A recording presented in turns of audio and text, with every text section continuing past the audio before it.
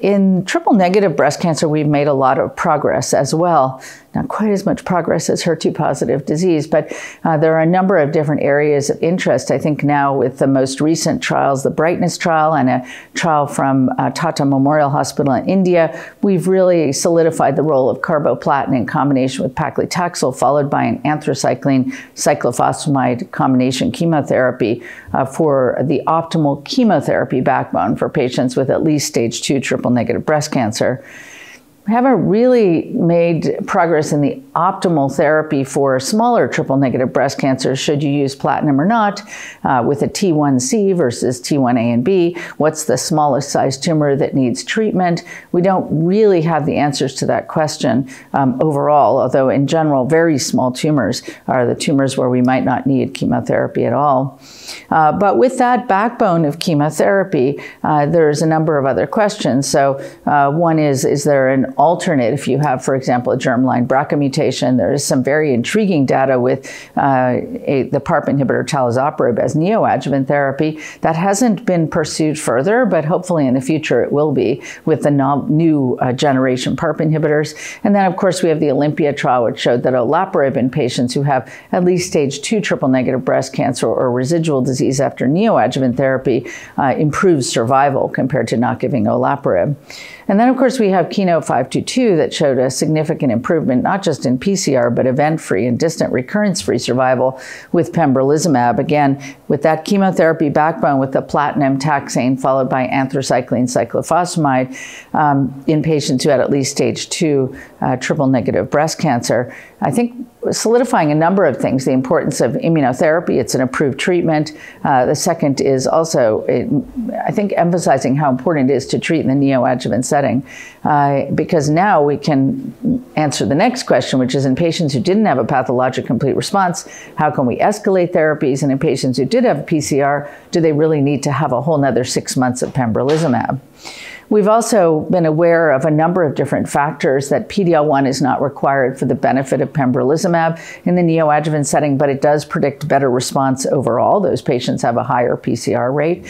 That stage, the more burden of disease that you have, the lower your PCR rate, the worse EFS, and the greater benefit from the checkpoint inhibitor, which is also interesting. It suggests a synergy with the sort of relative tumor suppression of the host immune response. And then also we've learned about immune toxicity. So there's more immune toxicity when you combine the checkpoint inhibitor with chemo versus giving the checkpoint inhibitor alone in the adjuvant setting. And we really need to be educated and aware and make our patients and providers aware of the toxicity so we can recognize them earlier and treat them early, which is so important to avoid significant morbidity. But there are toxicities that are lifelong, the endocrine toxicities, some skin toxicities, and others.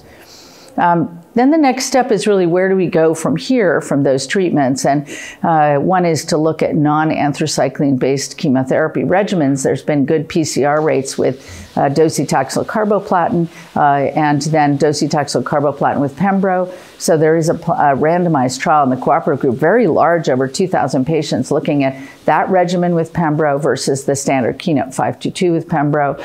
Tumor-infiltrating lymphocytes are of great interest. Maybe we can identify a group of patients who need less therapy or even no therapy based on the data we have who have very high TILs. And there is a study, NeoTract, as well as others, that is looking at stratifying treatment based on TILs in the tumor sample. So that will be fascinating.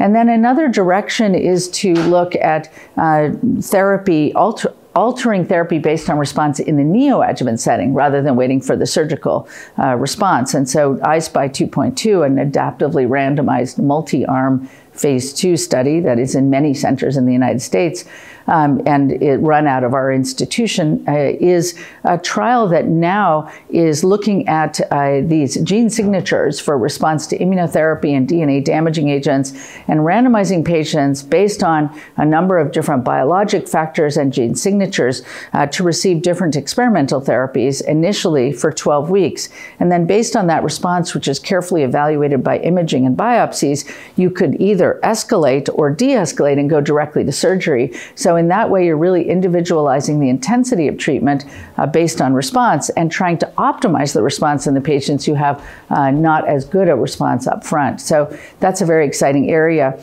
And then lastly, these cell-free DNA or circulating tumor DNA is another sort of future approach where you might be able to change therapy based on clearance of ctDNA or not. There's some very early data that suggests that this may be a useful tool.